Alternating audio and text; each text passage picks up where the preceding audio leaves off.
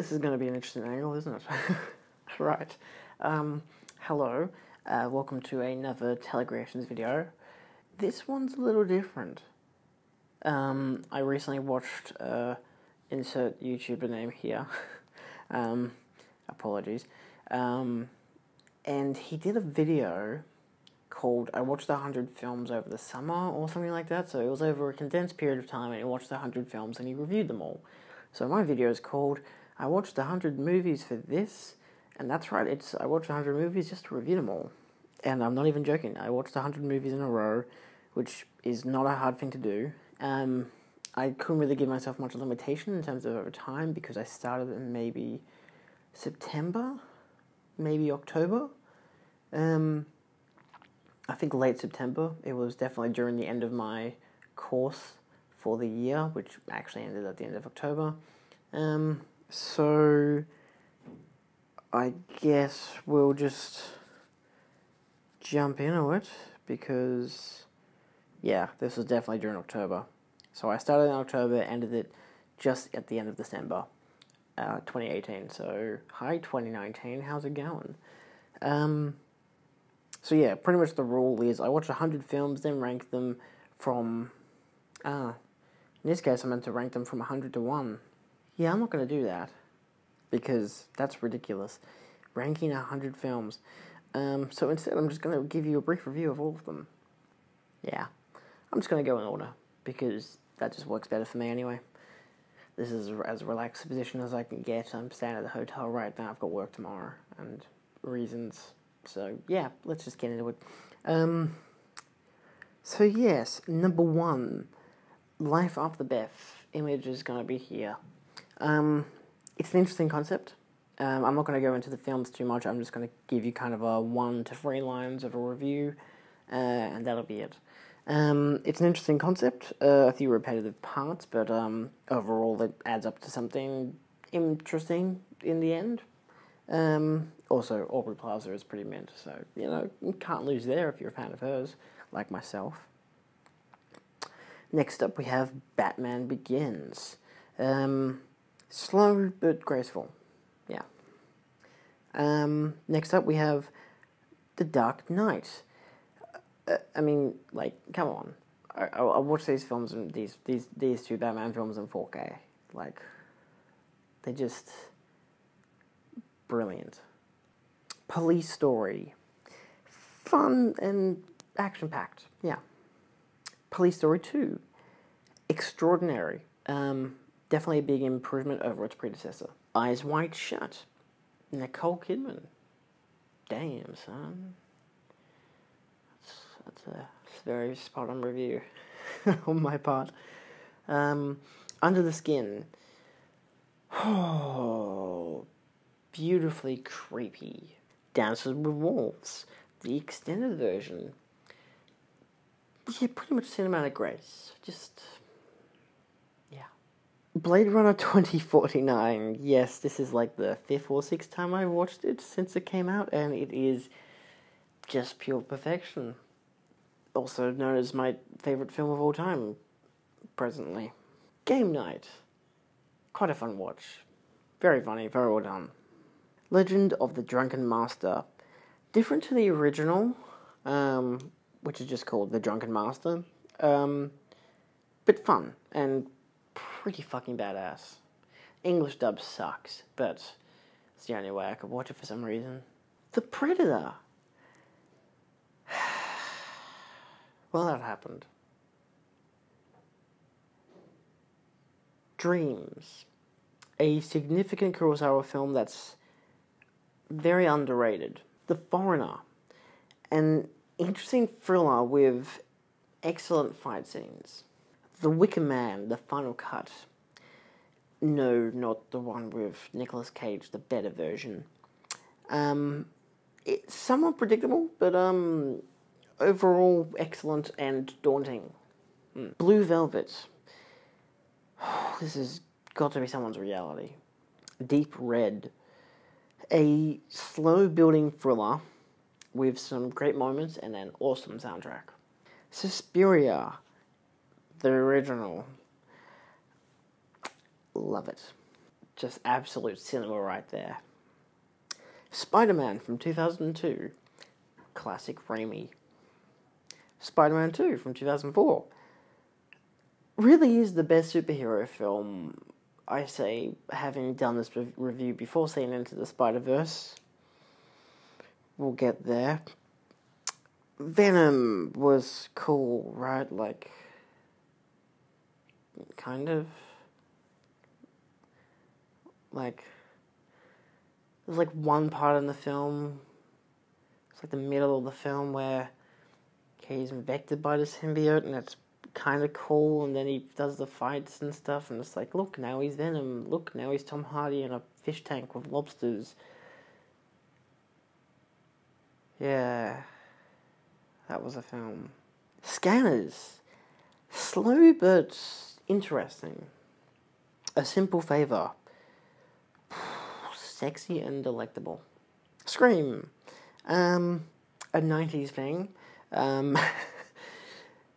Seriously not scary, in my opinion. Just, those kind of stabby thrillers just don't really get me.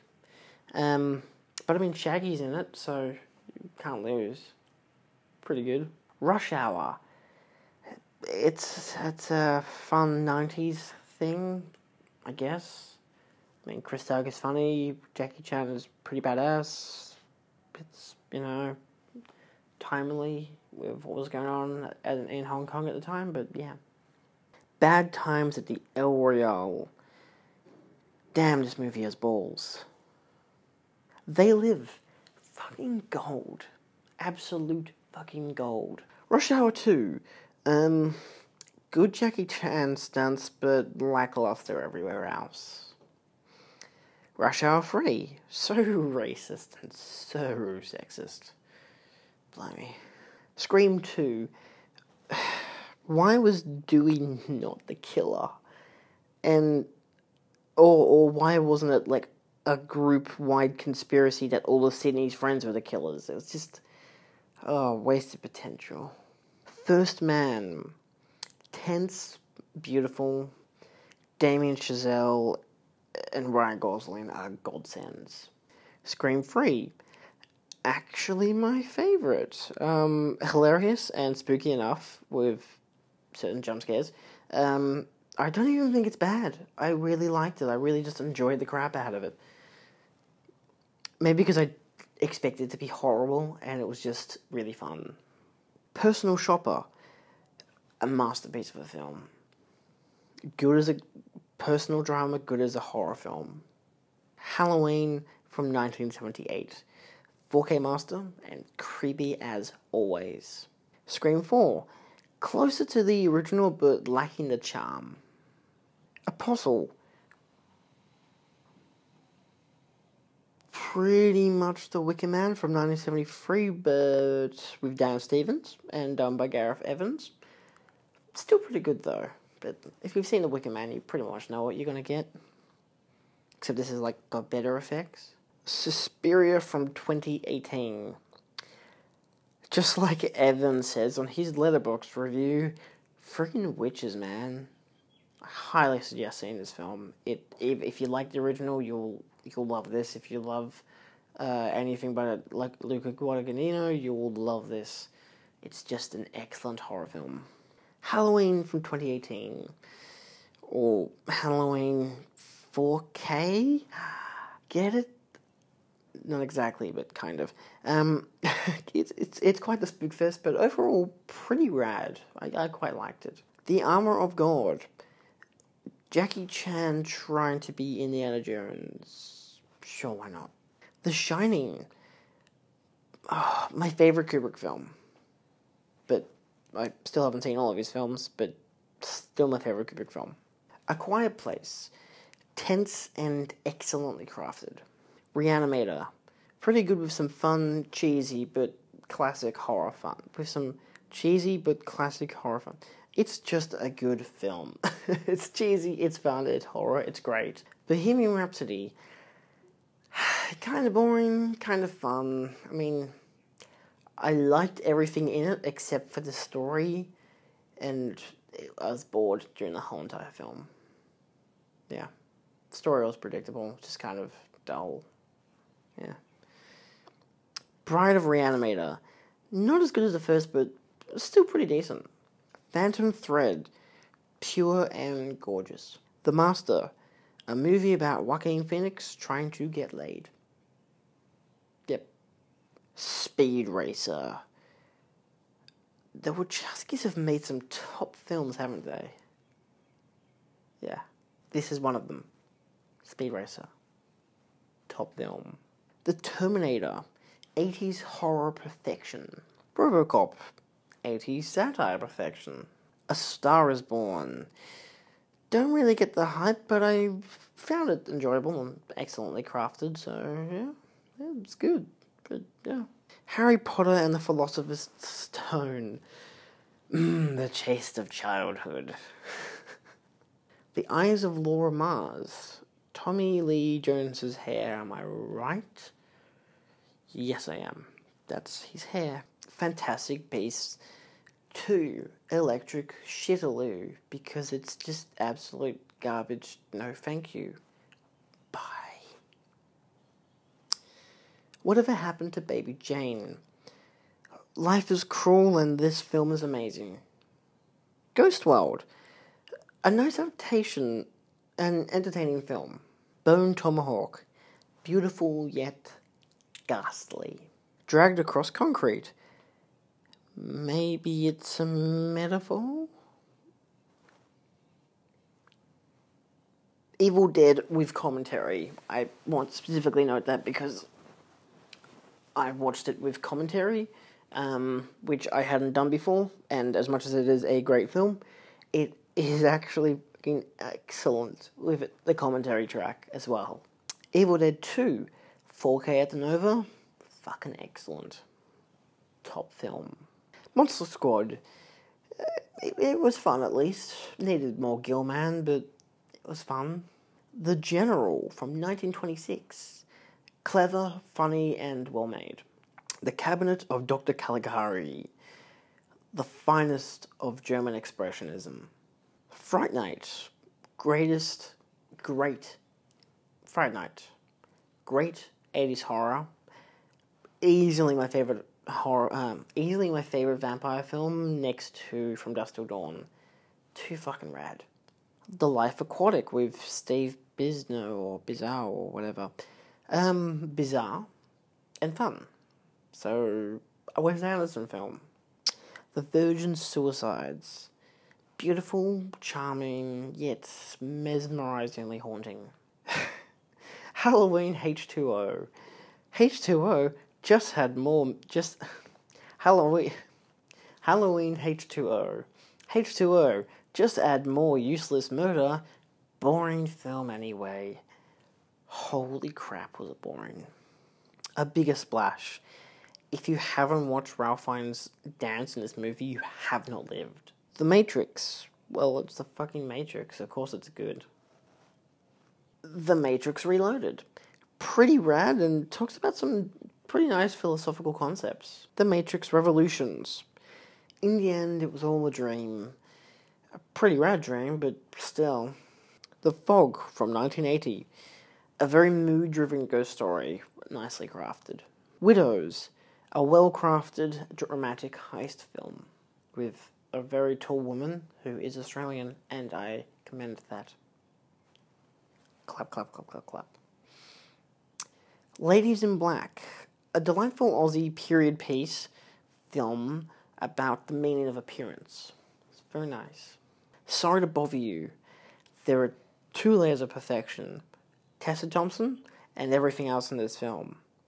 Perfection. Probably one of the best films of the year, if not the best film. Hard to say. There are a lot of great films this year. 2018, that is. The Haunting, a 1960s horror whose focus on character brings a disturbing presence to a visually and audibly enthralling film. Village of the Damned, another 1960s chiller with an interesting premise and a pretty great story. And a great ending. Creed, a compelling drama and just damn good. Black K Klansman, a powerful film about a true story, worth a watch for excellent filmmaking and social commentary. The Blues Brothers. What can I say? It's a classic. Overlord. Holy shit. Mandy. It's like a David Lynch film on LSD. Except, except less confusing in the narrative, but like, it's just less confusing narratively. Roma. Simply gorgeous and has one of the best uses of Dolby Atmos that I've ever heard. Just pure cinema right there. This Island Earth. Great special effects, quick to the point story-wise, and overall a very watchable sci-fi film. A classic sci-fi film. Grease. A stunning 4K. As fun as ever. Goodfellas. Masterful filmmaking, but I kind of don't buy it. Like, I feel like it's something to do with the characters, pretty much excluding Pesci's character, because Joe Pesci is amazing in it. But, like, I didn't care much for the characters. Like, it didn't convince me to keep in the film. I kept watching the film all the way to the end, but, like, yeah, I mean, I know that the bad guys and everything. I've watched The Godfather and stuff like that, and it's the same kind of deal, but it's just, I don't know. I thought it was really good. I just didn't really care for it in a way. I still, yeah, I enjoyed it, but for its filmmaking, but yeah. Creed 2. I mean, if you like the first one, you'll like the second one. Pretty simple. I just don't know where they're going to go from here, because these two films are really fucking good.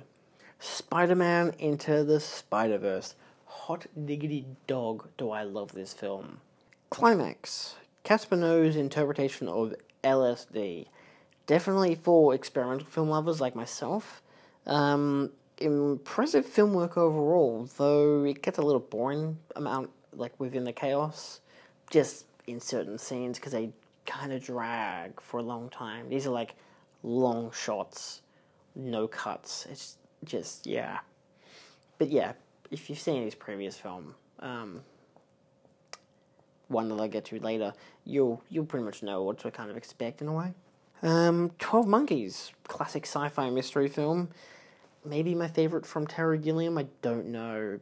That's arguably still Brazil, but I don't know. Those two films are top. Sicario, Day of the Soldado, a decent sequel with some tense scenes and an interesting cinematography. Worth a watch if you enjoyed the first one. Cam. Firstly, do not watch the trailer. Secondly, it's got a slow build to a great finale. I mean, even if you watch the trailer, you'll only kind of get spoiled for maybe the first 40 minutes. But then you're just like, where does it go from here? And that's when it just gets mental. And it's great. Malcolm from 1986. A cute little Aussie heist film. Perfectly crafted, great jokes, set pieces, and characters. Definitely worth a watch. Sunshine. A positive, happy film that totally isn't a sci-fi horror with existential undertones. Pretty mint, though. Mad Max. The original. Turbocharged, but kind of slow in parts. Yeah. Inferno from 1980.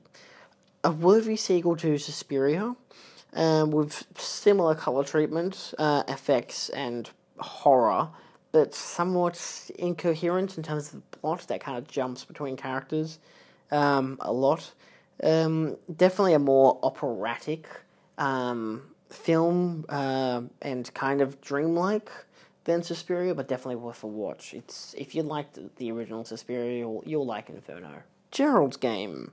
Slow, bold creepiness that only gets scarier as the film progresses. Some excellent performances, directing, and yeah, just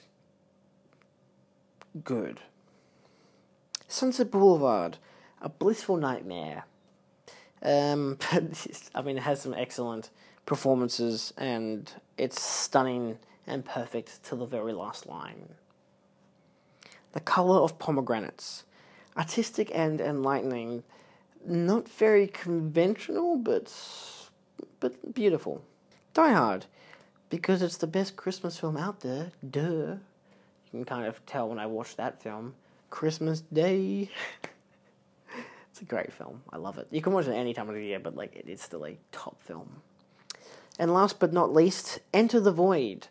Existential nihilism on LSD. with a side of a protagonist who kind of wants to screw his sister. But still, it's pretty good. I mean, Caspar Noé films are the kind of films that you definitely need to sit down and watch it. You can't just have it on in the background. But it's definitely something. Yeah. Excellent. Well, this was my 100 films, 100 review list. Unlike the other, I think it's Christian, unlike his video, I did not do this in a rank. I just watched 100 films and then reviewed them all very briefly. Yeah. If you want me to do something else like this, or we'll do more movie reviews, I'll probably do that. Yeah. Bye, I guess. Thanks for watching. Feel free to like, share, subscribe for more. If you want to argue about some of these films, probably Goodfellas, then please discuss in the comments. I'd like to I'd like to get other people's opinions on films. I'm very communicative with other people. Yeah. So yeah. Bye. Thanks for watching.